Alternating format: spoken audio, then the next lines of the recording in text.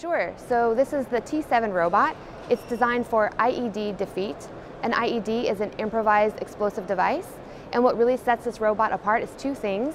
It has human-like dexterity, so the robot can actually move the way a human moves.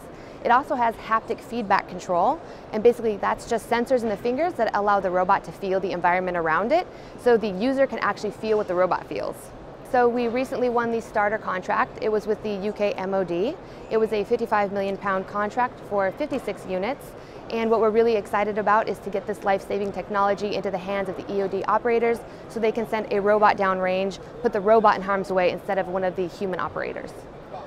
Unfortunately, there still is a global terrorist threat, so even though we are drawing down in some of the military regions, we do see this a lot in civilian applications. So the MOD is using this for a lot of those terrorist threats that are unfortunately still present.